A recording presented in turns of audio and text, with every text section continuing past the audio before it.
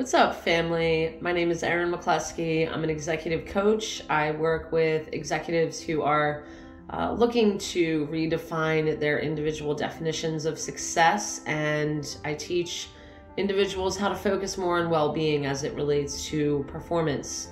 Welcome to mini-bytes session 58, and today's topic is on getting sick. So it's about getting sick and just some thoughts I have around that. I just have a little bit of a cold, and I had one of those days today where I had to make a choice of whether or not I was going to include a run in my day. And this is often a conversation that I have with myself when I do get sick, is whether or not I push through it with a run or a workout, or whether or not I choose sleep. So fortunately, today was the day where I was able to get my desired at least 7 hours of sleep. And then I also made the choice to go for a run in the afternoon, late in the afternoon.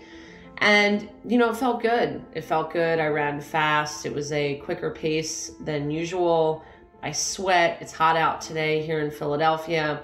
And so I'm happy with the choice I made. I didn't feel forced. I didn't tell myself I had to run today. I simply I had that choice, and I made that choice to run. And like I said, I felt good about it, but that's not always the case. Sometimes I will choose not to run.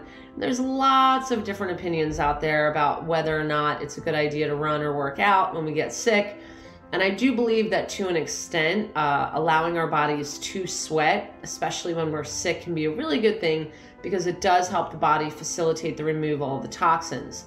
The trick with that is also ensuring that we're getting enough sleep and our bodies aren't so run down that we're not able to recover after that workout or that run. So that being said, I thought today would be a good time to dive a little bit deeper into getting sick. Before I started on the next chapter of my journey, which involved a lot more spiritual practice, which started in December 2012. Before I embarked on that time in my journey, I had this belief that getting sick was really just a bad thing across the board. It was bad. It was bad to get sick. It wasn't a good idea to come into the office if I got sick. All of a sudden, if I get sick, people are, staying away from me. Just kind of growing up in this world where in Western society, getting sick is treated very differently than other parts of the world, I came to learn. And it really wasn't until spending time working in Latin America that I realized how different it really was. Because people in other parts of the world don't treat getting sick like we do here in North America. And that being said, as I started to learn more about the mind-body-spirit connection, and as I started to connect more authentically with myself, I started to learn that getting sick is not such a bad thing. And in fact, getting sick is a chance for our body to do its job, our immune system to do its job and fight back. So this again speaks to contrast, right? So I talk a lot about contrast. I talk a lot about the need to be out of balance in order to be able to step back into balance. I talk about the need to have day so that we can have night, order, chaos, light, dark. This is how the world goes round. Contrast. We need inside of us. We have good and we have evil. We can make choices about the path that we want to take in that contrast, but the contrast is needed. So our bodies have jobs. Our bodies have a job to keep us healthy. Our bodies are incredibly powerful, and they're just absolute masterpieces. But let me tell you, when we get sick, especially here in North America, it's a generalization. My experience has been, it's like all of a sudden we are completely incapable, we are ill-equipped, and it's a very bad thing when we get sick.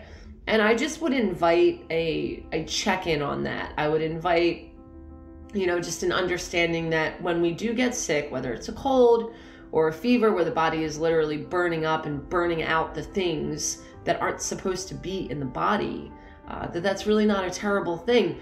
And, the society that we live in here in North America really doesn't hold a lot of space. I think it's changing, but it doesn't hold a lot of space for when we do get sick. It's kind of like all right, I'm sick, I got to get back to work, I got to do this, I got to do that. I have to almost step over being sick and pretend it's not there. Well, I want to remind myself, that's a lot of the reason why I do these messages. It's also an opportunity to slow down, right? And I do believe that when the body does get sick, whether that's a cold or a fever or an infection of some kind, it is absolutely a sign to slow down. And that's a beautiful thing. That's a very supportive message and reminder. And I know for me, when I do get sick, I do slow down, and I like to allocate more resources to my body so that it can fight off whatever it needs to fight off. And I'll just wrap up with, there's a lot of natural remedies out there. I rarely take pharmaceuticals at all. That's been the case for since 2014 for me. I think I've taken antibiotics once in the last 5 years. You know, generally my go-tos, just to share when I do get sick, are garlic, lots of garlic. I smell like garlic all day long, which is upsetting to some people, but that's okay, including my father, and I totally get it. But I love garlic, and garlic is an antibiotic. It's actually known as the Russian penicillin, because in wartime, when they ran out of penicillin, they would go to using garlic. Also, apple cider vinegar is really good for detoxifying the liver. It's good for allergies and things like that, because what happens in the liver is as the toxins build up, that's when we get things like allergies and other sicknesses. So apple cider vinegar actually helps move that through.